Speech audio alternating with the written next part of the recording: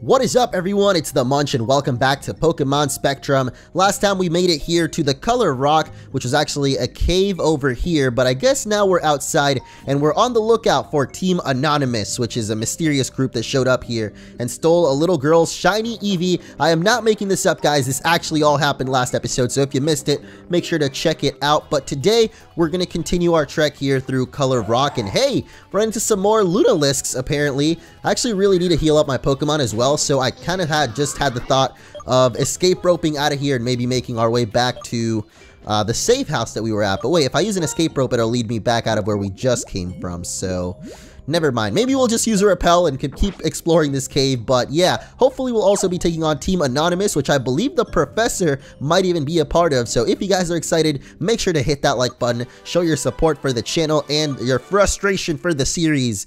That's actually the TM we just got, not why you should leave a like. But I mean, if you want to, I don't know, maybe you like to take out your aggression by watching some MunchingOrange. I'm not here to judge, guys. I'm here to just make the videos, I guess. But anyway, as we just saw there, I ran past one of the Team Anonymous grunts. I keep calling them Team Anonymous, but they're just called Anonymous so far. And I'm not really sure if they're even a team or what they are, but here's Dynatite, another new Pokemon we actually managed to catch. You probably noticed in the sidebar, it is actually a fire type too, so I was thinking about training that little guy up today. He's a pretty cool typing with Rock and Fire, and I don't really know what the next gym is going to be, but here's another Lunalisk. Why have we not yet run into the Solrock mini form? Not mini form, but pre-evolution. That would be really cool. I want to see what the heck it looks like now that we've gotten teased with the Lunalisk, but yeah. Anyway, I guess there was just that TM to get, so now let's finally move on.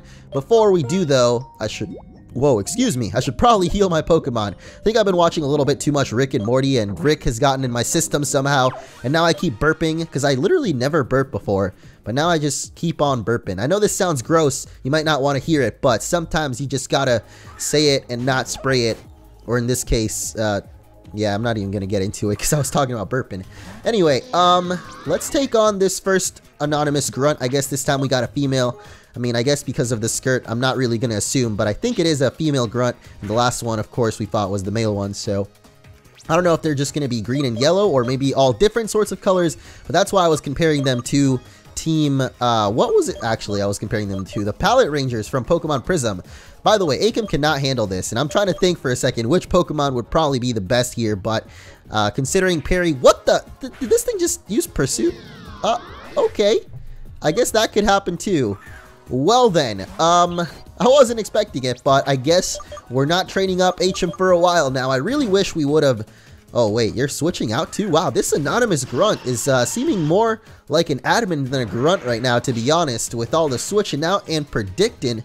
I like it though. I didn't really think it would go for Pursuit, or maybe I did use a Pursuit before and I wasn't paying attention, but this is a Pokemon I definitely didn't pay attention to in the last episode, Golbat, because you can find it in the cave here, but when I saw it for the first time, for whatever reason, I didn't think of it being a bat hanging upside down, and I read a comment saying that, and it just clicked instantly in my head, like everything just made sense suddenly, and I'm like, wow, how the heck did I not notice that it's a bat hanging upside down? And of course, I've already killed it, so we can't really talk much about it anymore, but we'll probably end up running into another one eventually. You gotta be kidding me with this Apostle, man. And I think it might actually be quicker than us too, so I was gonna go for a quick attack, and I guess it decides to fake out, so maybe we should have gone wing attack. Yeah, it doesn't matter. It does a lot of damage, but yeah, that Globat, or Golbat. Yeah, it's called Golbat. I don't know why it has such a weird name, but Golbat is actually hanging upside down. For whatever reason, I couldn't see it that way. Maybe because of all the bat Pokemon in the original Pokemon games, I guess, like Zubat, Swoobat, Gligar. Pretty sure there's another bat Pokemon, but they're always all the right side up, and I guess just seeing Golbat upside down, my head wanted to see him right side up, and I don't know, I couldn't really tell its shape for some reason, but I guess this would be a lot easier to talk about if Golbat, oh my gosh, I can't even say its name anymore. If Golbat was on screen right now, it'd be a lot easier to talk about, but we killed it pretty quickly there. Unfortunately, we have Perry up first with half HP, And also, Rybeak with only 1 HP, I'm pretty sure right now. I guess I do have a Hyper Potion, but I don't want to waste it, I guess, because it's only 1 HP. Oh, you gotta be kidding me. The Comet Punch. This is probably going to take out Perry if it hits more than 3 times, I would say. Oh, wait. It only hit 3 times. Nice. The only problem is we're slower, and that actually didn't do very much. Oh, wait. We have Water Pulse now. Why didn't I go for that? Or try out a Hidden Power. Maybe it was super effective. I don't know, but... the Comet Punch is most likely... Ooh, it's gonna miss, actually. Wow, that's pretty crazy. Okay, well, another critical hit. The odds could not be more in our favor right now. I don't know what the heck that was, but the stars literally lined up, and Perry somehow was able to do it. And here's another repel. Did I just hear like a sand mound moving, by the way? I feel like I heard one, but maybe I was just imagining it in the music. This music is kind of creepy, by the way. I don't know if you guys can hear it faintly in the background. It sounds a little bit too creepy for a canyon area, in my opinion. I don't know. Let's get into the Color Rock base once again. And wait a second, I just realized something. This is called the base. Do they mean the base of the Color Rock like it's a mountain? Or a base like this is the evil base of this team? I actually didn't think about it that way, but I'm pretty sure it's just the base of a mountain or something, because this doesn't seem to be an evil team's base. This is just them chilling out here, maxing, relaxing. My friends told me to stop anyone who looks suspicious, and you look suspicious. Okay. Well, speak for yourself, buddy. You've literally got a question mark on your forehead. I don't know how you can look more suspicious than that, I mean, but... That's actually a really cool Pokemon. Gekrock kind of reminds me of Sandile, and it actually also looks like it could be a Dark and Ground type, which is definitely good considering we're a Flying type here, so hopefully it doesn't have anything too powerful on us. Oh wait, what? It could be a Rock type actually. Whoa, hold up, plot twist. That's not good, because Perry is now super low HP, and I wasted the Hyper Potion on you, my friend. I guess we do have Oran Berries though, but... those are not going to be enough to heal up Perry there. I don't know, maybe I should have just gone for a wing attack before he uses any more screeches, because, wait, no, that lowers our own defense. So never mind, I guess we could do a lot more damage. Peck doesn't have enough power, though. I feel like the Peck... Wait a second, what? How did I forget you were Rock type already? We don't have anything that great. We have Metal Claw. What the heck, dude? Metal Claw. I was looking at it and thinking about it, and for some reason I didn't click it, but I knew I should have clicked it. And there it is. Metal Claw is the super effective one, but it's too late now because Rybeak has gone down. No.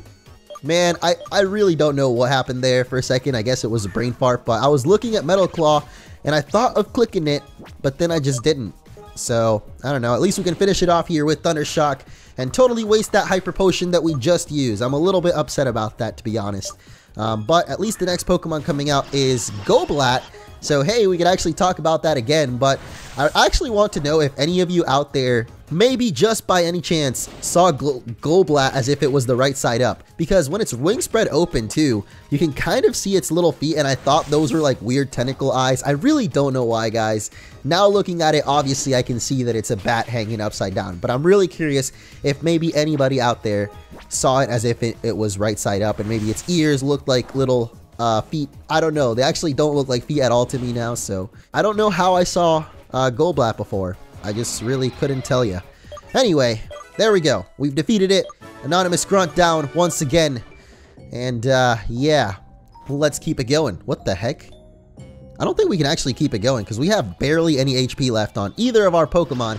And here's a wild Golbat. Holy crap. I'm looking at it now and I'm thinking to myself, how the heck did I see this as anything but a bat? I guess I just wasn't thinking about it like a bat. I could describe to you guys how I saw it, but it just wouldn't make any sense, so I'm not going to bother. Pretty dang scared because our Pokemon are so low HP, so I don't know if there's going to be anybody to heal us up, but I feel like at this point, blacking out would be quicker than trying to get all the way back to the Pokemon Center, so...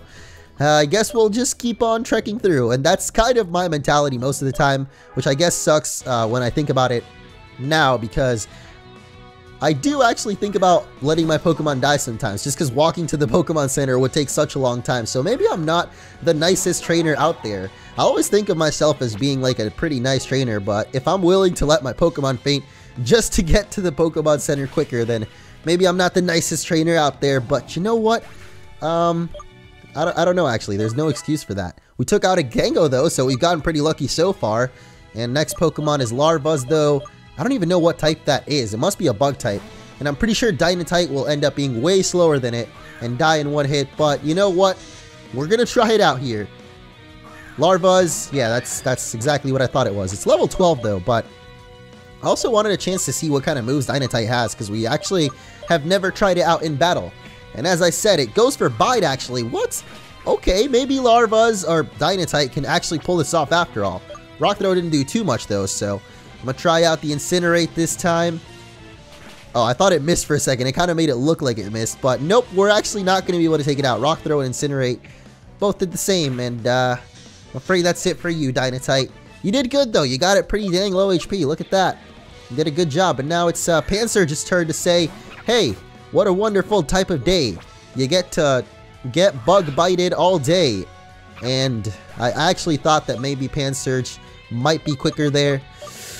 Is it really going to come down to this? I was literally just saying that we were going to black out, and it's already going to happen. So, no, I don't think it's going to happen. Come on. Yes, parry is faster at least. It's not going to happen yet. Thankfully, because I actually really didn't want to... Oh, wait, never mind. This guy's got another Pokemon. At least this one is weak to water, and it's definitely a rock type, so it's going to be way slower than our Platypus pal, and that's it. The Lunalisk is down. We still haven't seen the Solrock pre-evolution, though. I'm actually pretty sad about that, because that is one of the few Pokemon I didn't really check out in the Pokedex, which, by the way, I finally linked in the description, and it sucks that we keep running into Lunalisk, because we don't have any Pokeballs anyway. Oh, gosh. Well, this is it, my friends. And there's another Golbat. I've decided to give Perry all those berries that we had, and guess we're gonna take this guy on. Got any shiny Pokemon? I won't do anything to him, honest. Nope, still haven't run into any. And I have a feeling we're gonna end up running into one now and not have a Pokeball, because I totally don't have any on me right now. But let's see if Perry can somehow make it through this trainer all on his own. Perry is level 21, so he's pretty dang powerful compared to the rest of the team. I'm just really not sure he can get through an entire trainer's team. Like, there's 3 Pokemon on this team. And, of course, our Water Pulse has already been disabled. Okay. Our most powerful weapon is gone, guys. And Golbat is actually a dark type, so confusion there wouldn't have done anything. Better go for the return. Rotant, what that? Okay. This actually also looks like it could be a dark type, so I really don't want to go for confusion, but I also want to kind of see what... Oh, of course it's not very effective. The only problem is now I don't know what type this Pokemon is. I guess it's a poison type, actually, so maybe confusion here would be good instead. Aha, there it is. It is super effective, and it has gone down in one hit. Well, took 2 hits, but you know, it went down in 1 hit from our previous hit, I guess. And there it goes. Somehow Perry did it. Can Perry actually manage to get us through the rest of this cave? Also, there was an invisible block there, so... we actually do have a repel as well in our bag, so I guess I could go for it. I knew that there would be a hidden item there, by the way. I know I check every single rock, so eventually there's going to be one. But that one looked pretty dang obvious. And here's another Dynatite. As if we haven't seen enough of these already. Of course, that is my own fault, because I could totally have more repels on me, but at the same time, I think I actually didn't have too much money last time we went to the Pokemart. But now we've taken on a lot of trainers in a row, so next time we drop by the Pokemart, you know, we're going to be rolling in there and buying the whole store, or at least most of it, potions and Pokeballs and stuff, you know. Anyway, what is going on here? What the? That's actually the 2 starter Pokemon. Or our starter Pokemon, I should say, the shiny version of it. Is that what it's trying to say? I felt like it was saying that it can turn Pokemon shiny for some reason or somehow, but I don't think it can. And I also don't think this is the way we were supposed to go. So that kind of sucks, because now we wasted our repel. Well, this definitely doesn't look like the way we're supposed to go. And hopefully, oh, I guess this is another trainer. What is that odd stone down there? I wish I could reach it. Same, man. It looks like a Mega Stone. I'm pretty sure it's a Mega Stone. I don't know for what Pokemon. Maybe for the starters of this game, but I guess we probably can't reach it yet, and probably not in this demo of this game, because I don't think there would be any Pokemon capable of Mega Evolving at this point, as in any last stage evolutions or anything like that.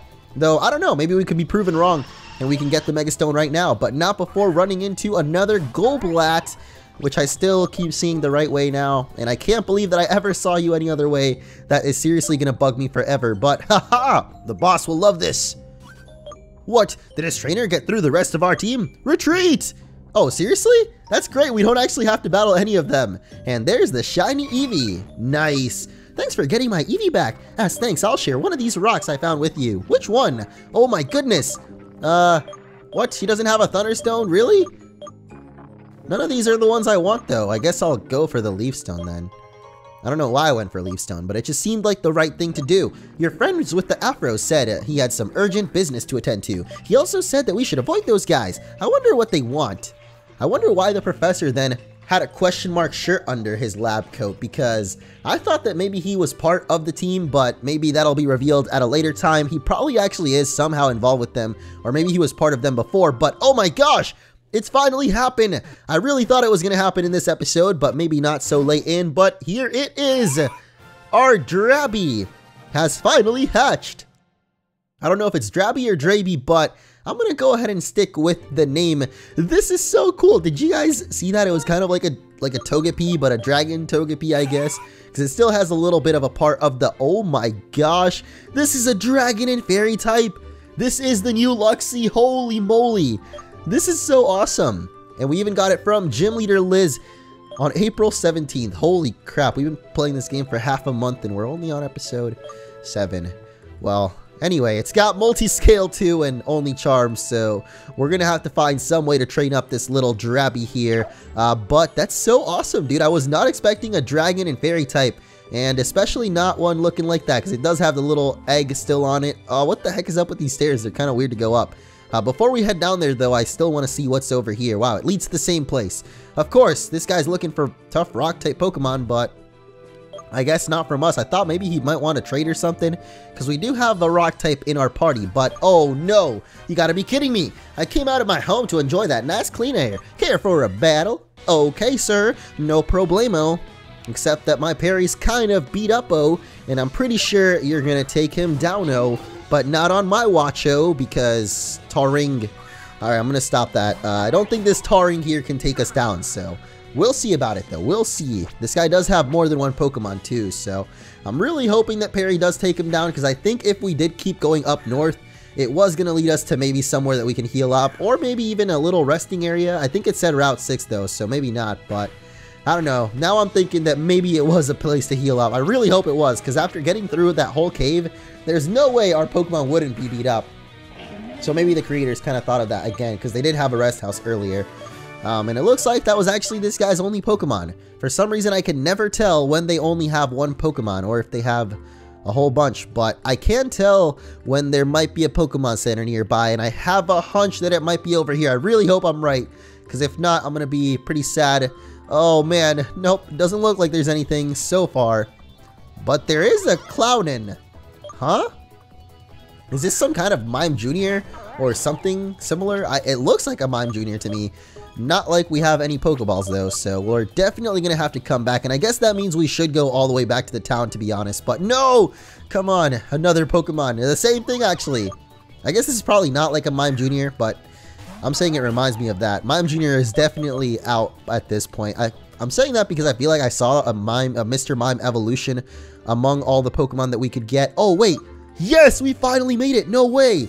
I'm so glad I didn't go all the way back to the last town, because here we are at Sahara City. I'm just here to rest after doing some research at Color Rock. You should take a break once in a while, too. That's right, sir. That's exactly what I'm aiming to do. So we will definitely head back to that route in the next episode, probably, and finish exploring it. But for now, we're getting examined by a clown? New visitor. Come to the Pokemon gym at the Sakura Circus. You won't regret it. Ha ha ha! Okay, see you there. If I can talk my way there, that is, because it feels like I can't talk right now for some reason. What is this? Oh my... Is that an alien? That is definitely not a human. Is it a Pokemon? Oh, there's another one. Well then. This is definitely an interesting city so far, but I'm really just looking for the Pokemon Center, so if you could maybe point me in the way, Mr. Anonymous Grunt. I happen to like dressing this way. Okay. I guess we'll just talk to the people here then. Or, I guess the not people. These Pokemon are supposed to live up in the north. I wonder what they're doing here. Oh, so they are Pokemon after all.